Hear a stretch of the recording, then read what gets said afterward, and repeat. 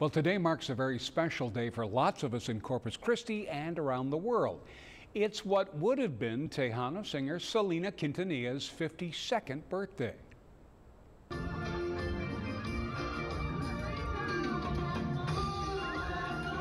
As you can see, some fans here in Corpus Christi enjoying a screening of the movie Selena at the Alamo Draft House with purple glow sticks. In San Antonio, they also had a huge celebration. 2 weeks after the president of her fan club killed her in 1995, then Governor George W. Bush declared today, April 16th, as Selena Day in Texas. So happy Selena Day to all. Well,